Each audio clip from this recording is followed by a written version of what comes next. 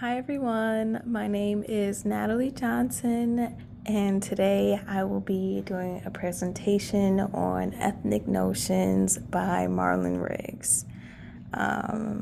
So, just a little background before I get into the close reading. This documentary blatantly recalls the most popular depictions of Black people throughout history. So, when you ask questions like, why do people assume that all Black people like watermelon, or why do white women just inherently clutch their purse at the sight of Black men? I know I'm familiar with the Aunt Jemima, which is now the Pearl Milling Company, their original logo with the Mammy caricature on the label. And all of this actually stems from the propaganda narrated by the oppressors and popularized leading up to the Civil War of 1865. This was used to justify the dehumanization of Black people both during and after both during and after enslavement. And the Black individual in America was deemed by American culture to fit into one of the 5 categories detailed in the film. So that's just a little introduction. So now about the artist. This is Marlon Troy Riggs, born February 3rd in 1957 in Fort Worth, Texas. He was a military brat growing up, and because of this, he moved between Texas, Georgia, and West Germany at a really young age. Despite not really feeling like he had much of a home, he was extremely talented. In high school, Riggs actually played football, ran track, and stood out academically at his school. And he also had a very big part in his performing arts sector of school, as he actually, did dances for his school. So he was very well-rounded. And upon graduating high school, Riggs entered Harvard University, where he discovered his sexuality. So he realizes at this point that he actually is a gay man, and he wants to study homosexuality.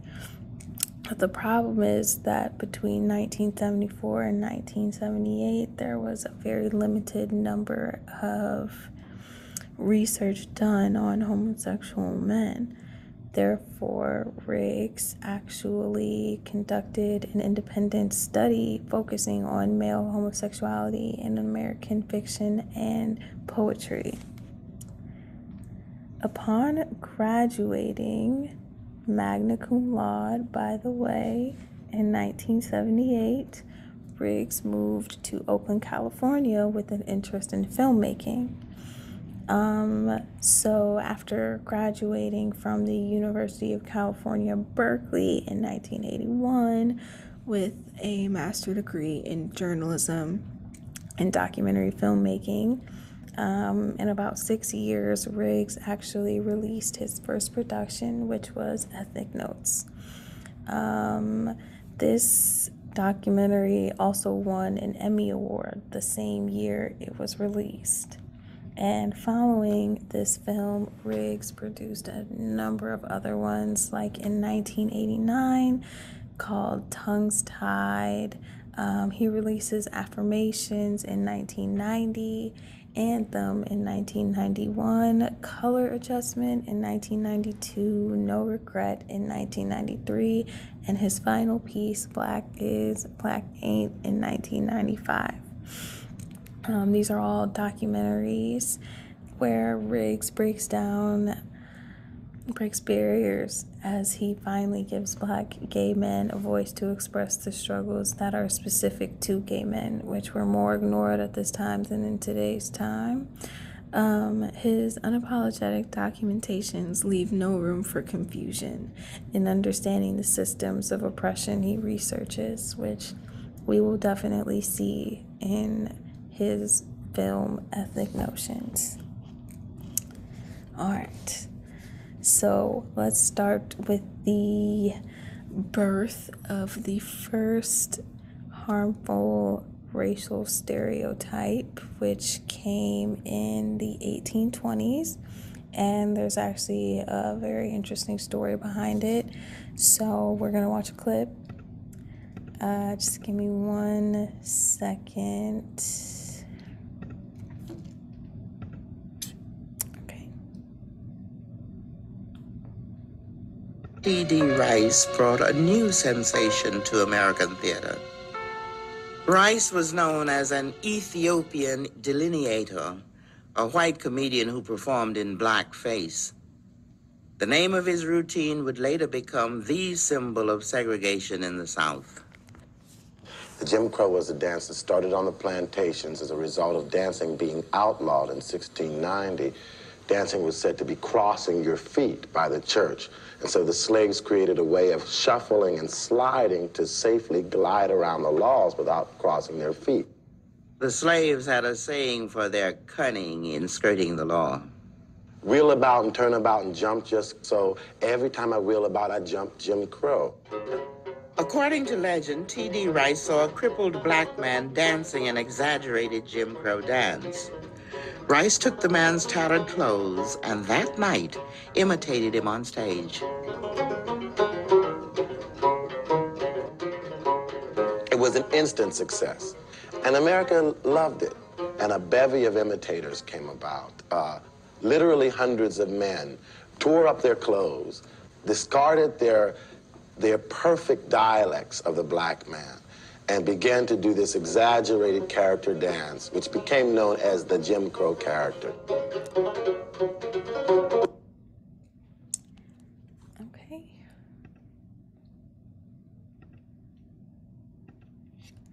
So, as described, that was the very first black caricature coined in U.S. history. And as I also said, it soon became a household name with imitations sprouting all throughout the country, and the character was soon recognizable all throughout the country and soon a favorite, actually, of white people. And this solo act called The Delineator soon in 1843 became known as the minstrels, when groups of men would get together and imitate the Jim Crow caricature, which evolves into the Sambo caricature.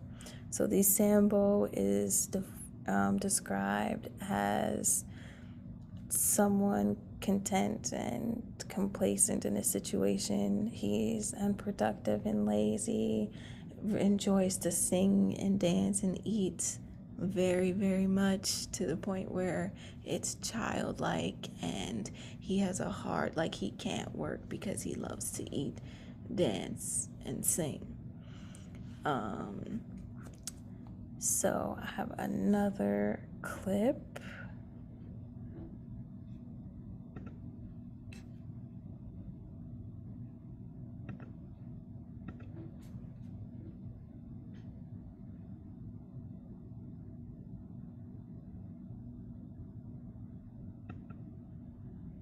In the period immediately before the Civil War. So blessed with moderate work, with ample fare, with all the good the starving pauper needs, the happier slave on each plantation leads. I am quite sure they never could become a happier people than I find them here. No tribe of people have ever passed from barbarism to civilization whose progress has been more secure from harm, more genial to their character, or better adapted to their intellectual feebleness than the Negroes. Oh, hand the banjo down to play. We'll make it ring both night and day. If we care not what the white folks say, they can't get us to run away.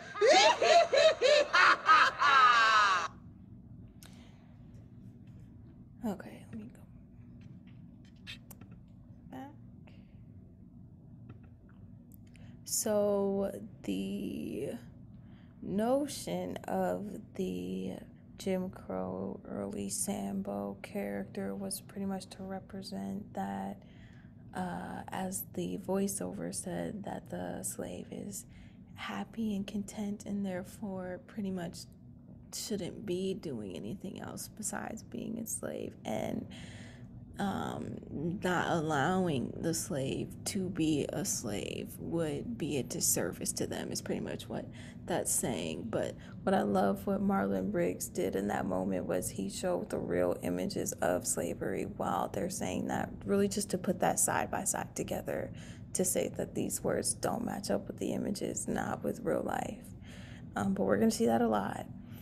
And I think it's also important to note that these images actually gain notoriety at the same time as the abolitionist movement.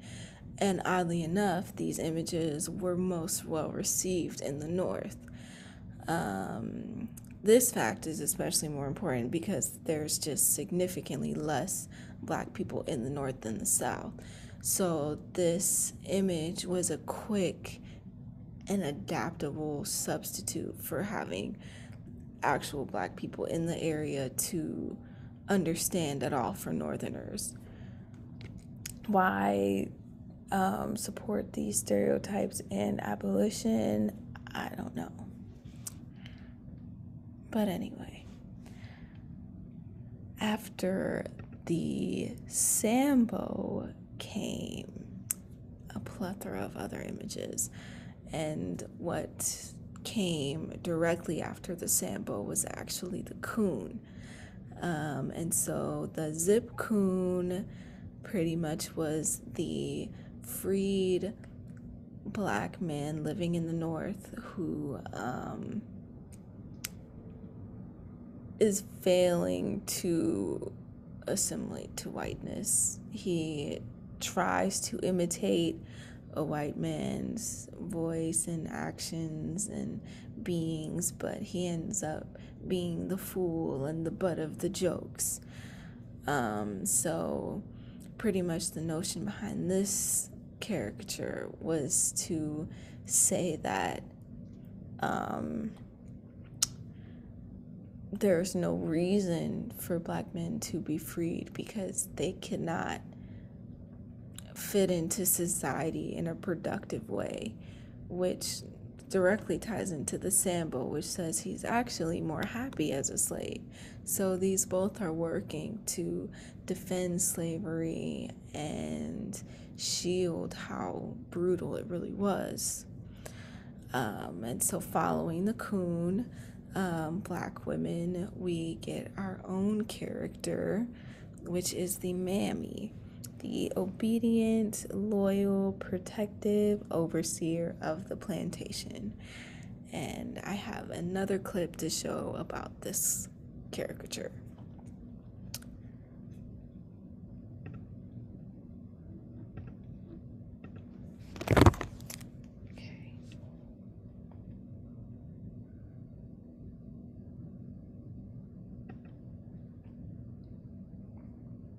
You was home now. Miss Jones home. Miss Jones home. She was always presented as docile, loyal, protective of the White House and the big house, an indication that that she understood the value of the society.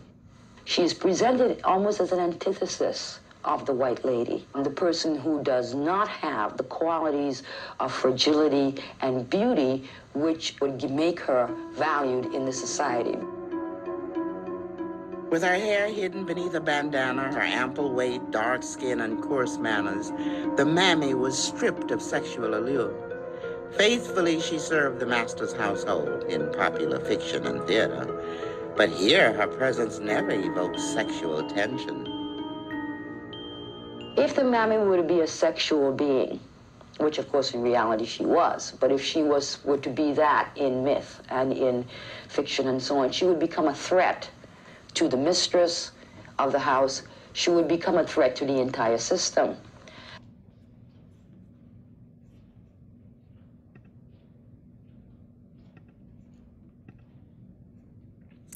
Okay, so as we see from that clip, just a much more detailed description of the mammy, but we also see how these images were manipulated so poorly because that is clearly not what happened during slavery, and that's clear by how many mixed and 1/4 and 1/8 and the breakdown of fractions of mixed white people were, or white and black people were at this time.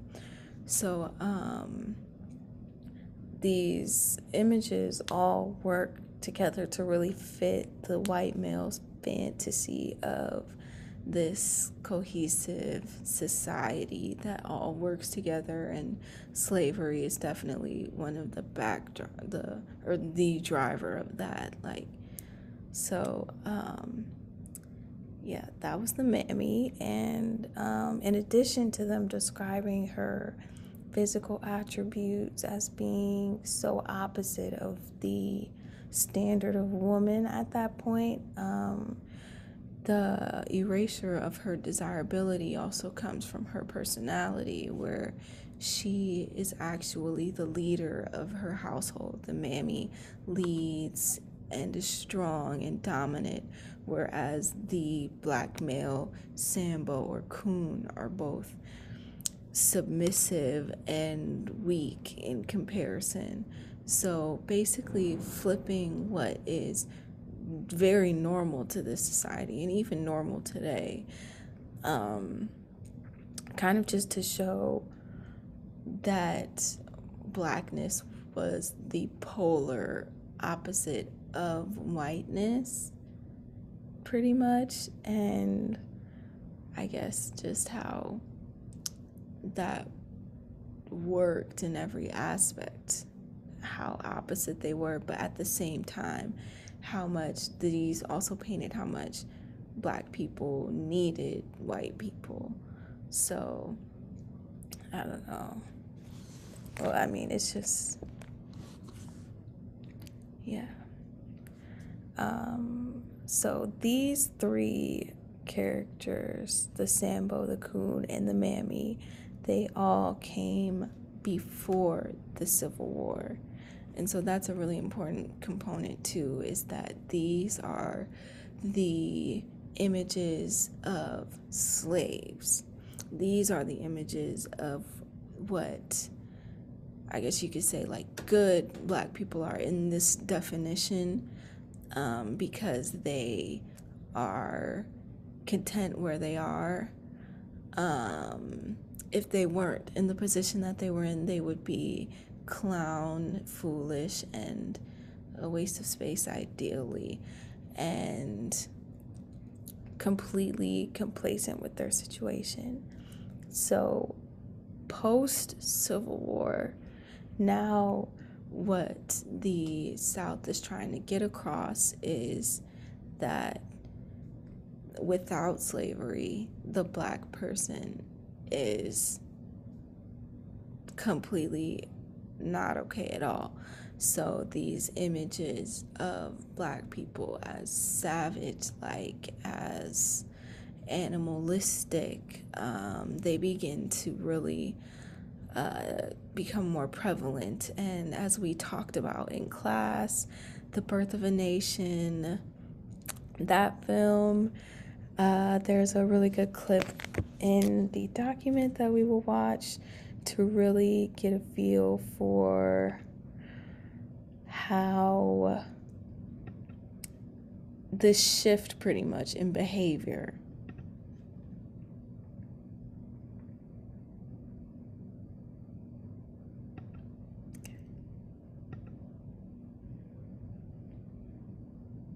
Racial hysteria was seen in every aspect of popular culture. The best example of this was in the writings of Thomas Dixon in his novel, The Klansman, which then later became a hit Broadway play and was finally adapted as the most successful of early American motion pictures, The Birth of a Nation.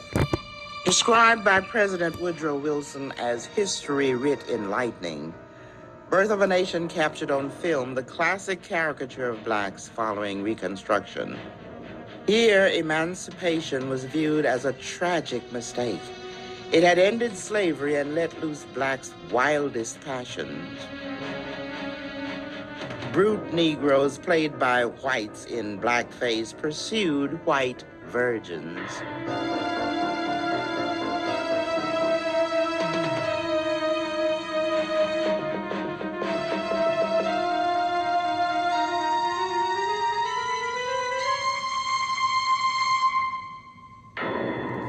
These images were guaranteed to incite racial violence, but more, they justified it.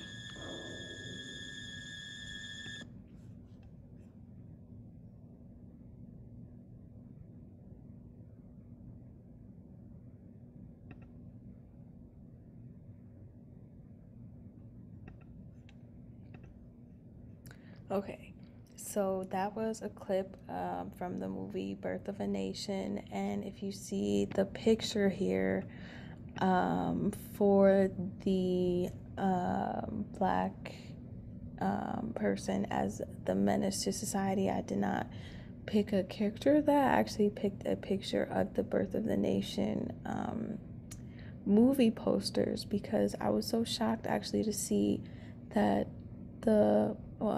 surprised but not surprised, disappointed not surprised, that these Klansmen are portrayed as like heroes, as knights almost, coming to save the day pretty much. So to combat the fear instilled by these new freed black people were the safe and, the protectors of the democracy almost, the Ku Klux Klan. So I just thought that was really interesting, thinking about these images versus reality, but how much that does blur the lines. So like I said, this shift between the loyal black character that we saw before, that was very non-threatening. We now get this fearful depiction between the civil rights and the Reconstruction era.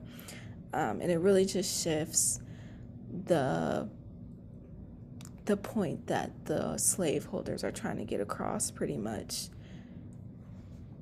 which is that black people need to remain slaves.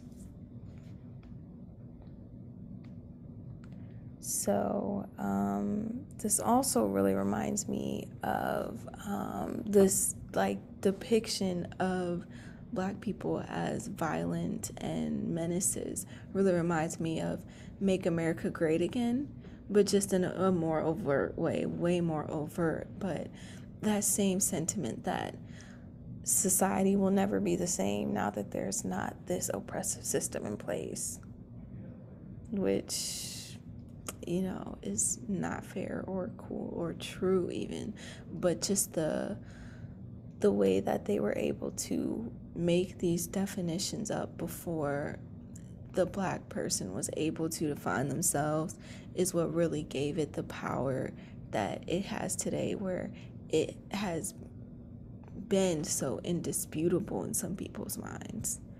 And so similar to the black man, which is especially portrayed as the menace to society, we have the pickaninny.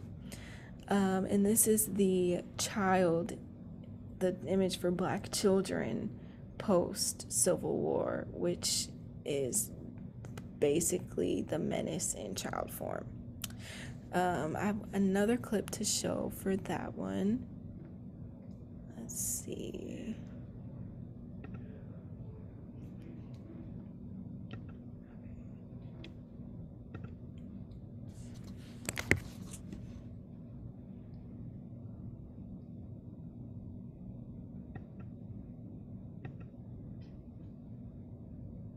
Black children, or pickaninnies as they were once called, showed them as victims. Victims who evoked not sympathy, but the feeling that blacks were subhuman.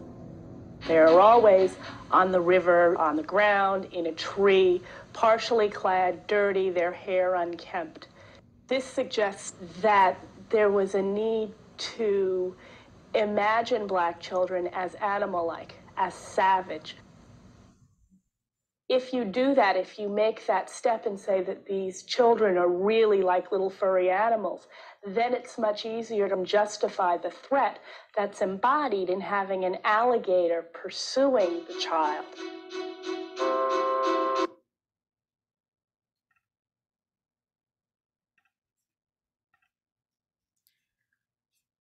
So, as we saw by that clip, there's no other word to call it but dehumanization.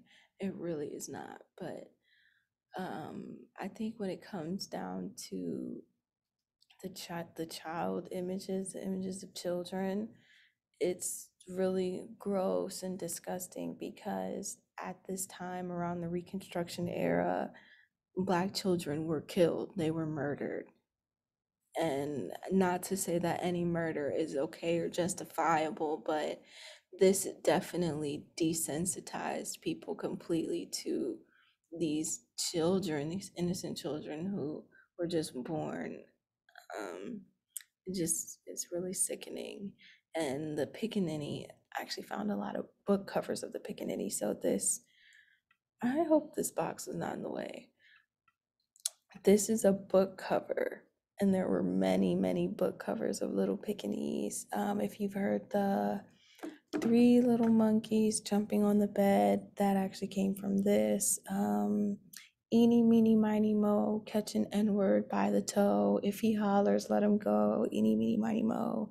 These nursery rhymes, these things that are designed for children were designed for children because they were most definitely fed to the white children, but just in a way, just about children and for children. So in a way, everybody's kind of against each other from birth, from as soon as possible.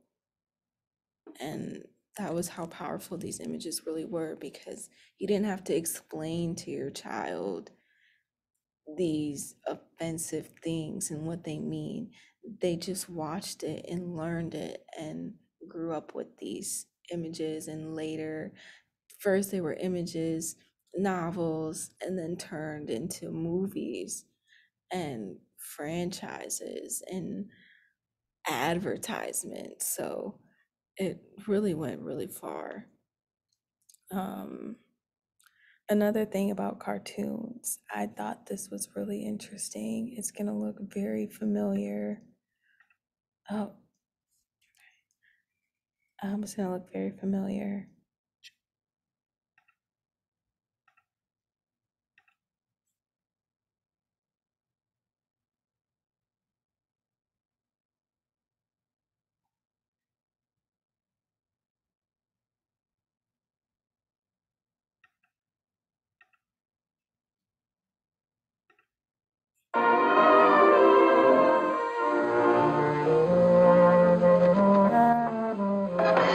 Before you die, you can make one last wish.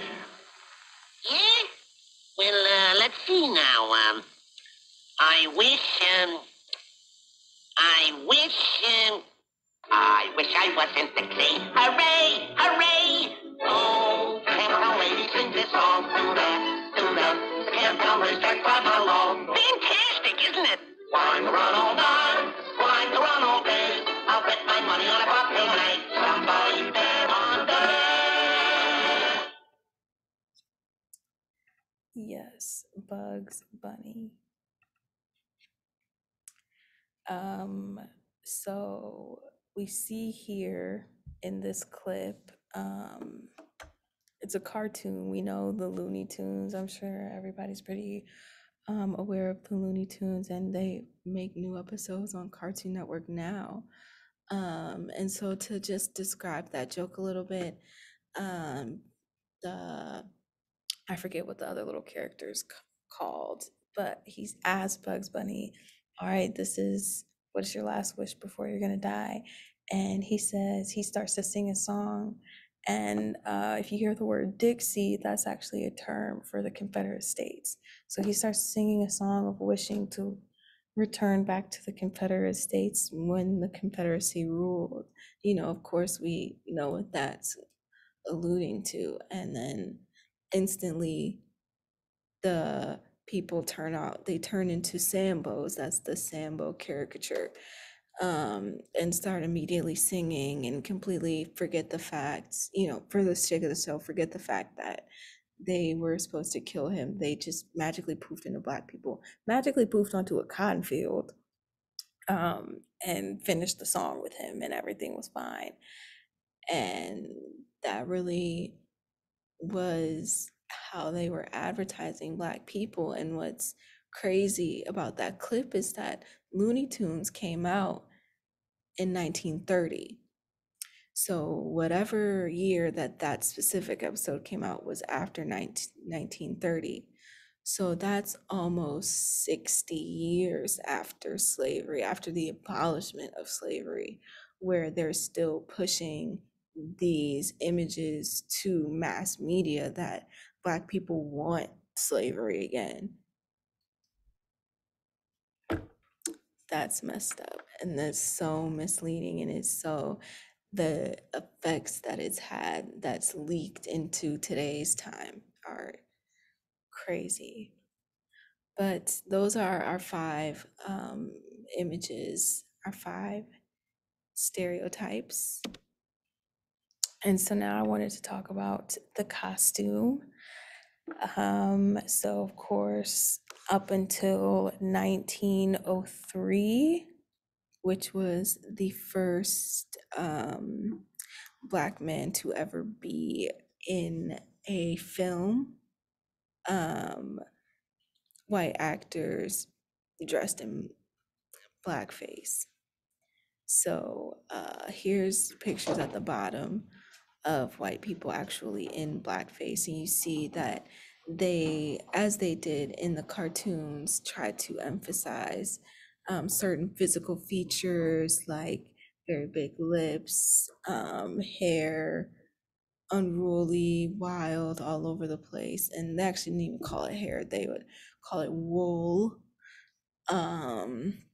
Just a very surprised at everything, doesn't really know what's going on attitude. And what's so funny is that when they would put on these outfits, they would just be like the perfect mimic of a black person, of course.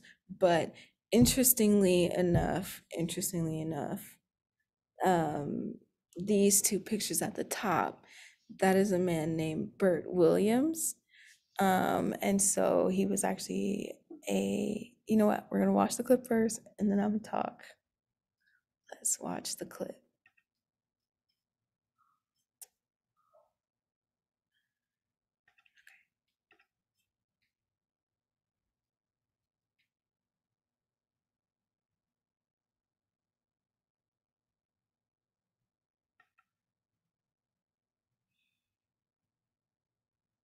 Blackface artist. Oh, I know what you're thinking. I mean, I have heard all the rumors myself. It seems that this blackface makeup, my white gloves, and my comic gait ain't the only thing I'm becoming famous for. Or is it infamous? I have been trying to finish Bert's show for him. And my eulogy to Bert will be to finish the finale, on his life by elevating him to the class of a folk artist and a folk hero that I think that he deserves. Well, now you take last night, for example. I had just finished my show and I was about to step out from our evening constitution when I came upon what appeared to be a perfectly delightful watering hole. So I stepped up to the bar and I asked the man for a bourbon. Well, the fella didn't take too kindly to serving a Negro. And so, to impress his friends, he said, "That will be $50. Hell, I didn't bat an eye. I just stepped up to the bar, reached down in my pocket, whipped out a $500 bill and said, "I'll take 10.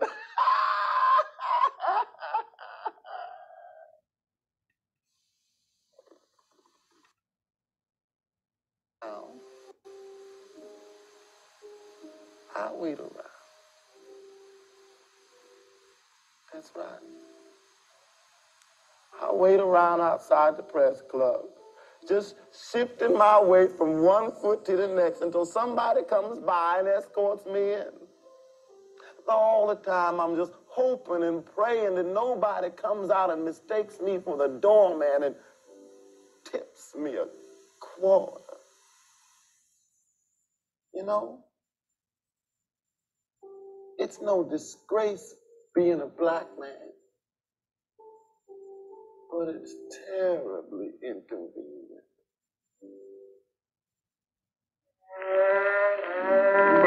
I never do in the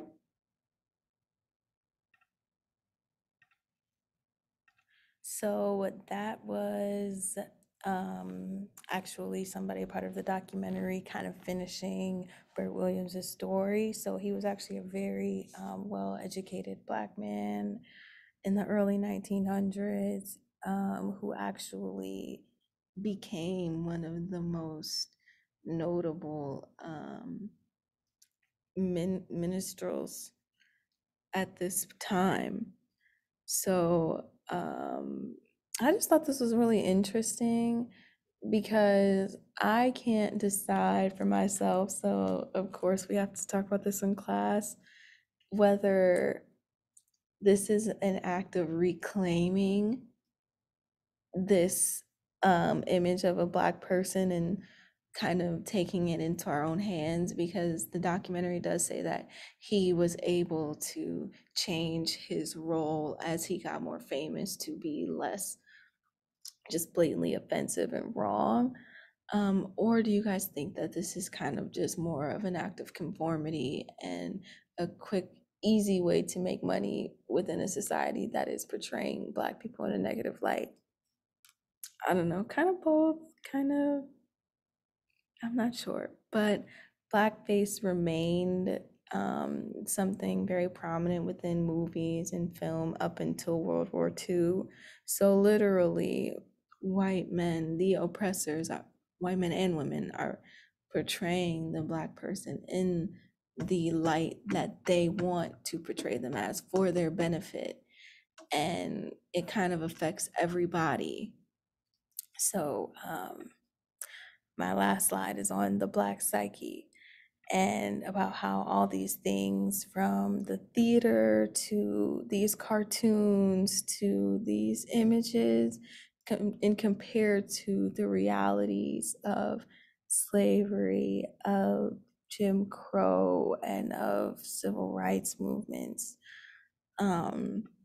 where this disconnect was on how Black people actually are and exist in America.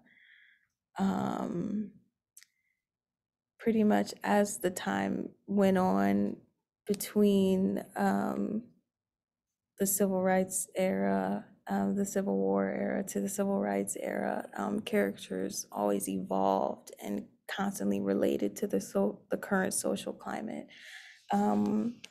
While the overall message maintained the same of Black people's inferiority.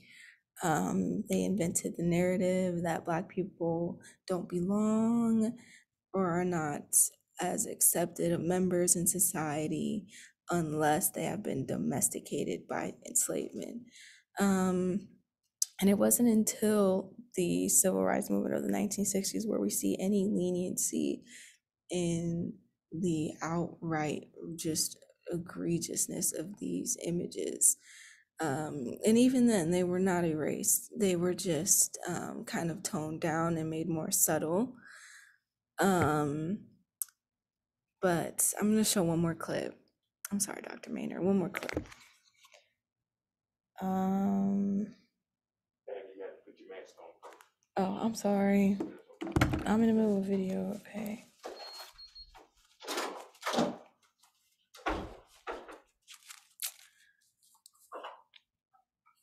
Anyway.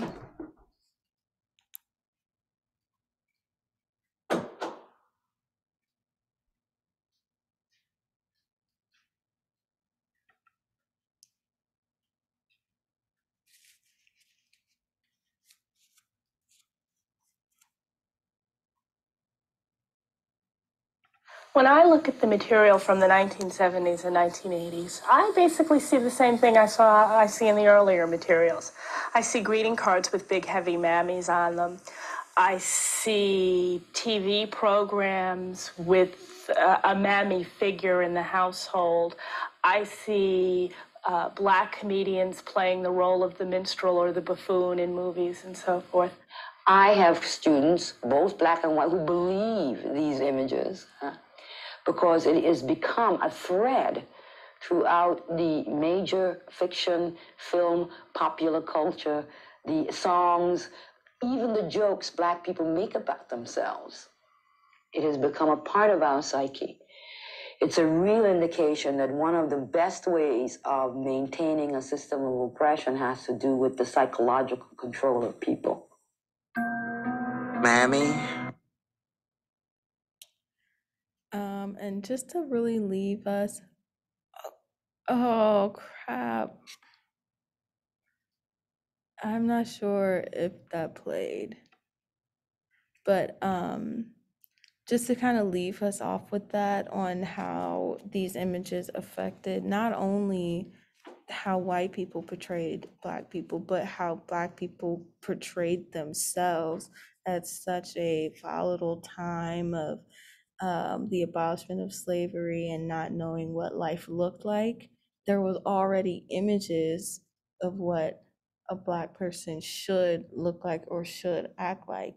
And it was so strong to the point where these more subtle remnants of it that lasted throughout the 60s, they didn't need to be overt anymore. They didn't need to be spoken things anymore to be understood. It kind of became a part of being conscious of race in America. So, yeah, that was the effects of these images on our culture. Thank you guys so much for listening.